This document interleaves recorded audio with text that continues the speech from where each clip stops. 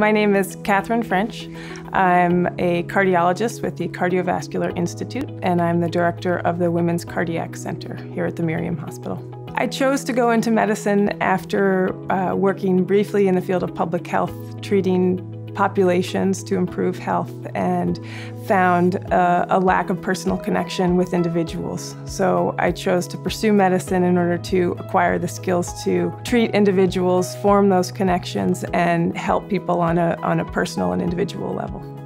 I provide top-level cardiac care to my patients and provide it in such a manner that they feel they can trust me to do the right thing for their health, both physically as well as mentally.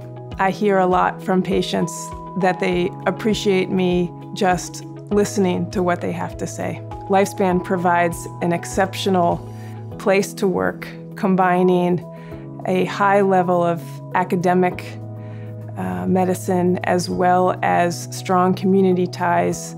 I love the challenge of coming to work every day and connecting with people, and mostly making people feel like they can trust someone, trust their doctor.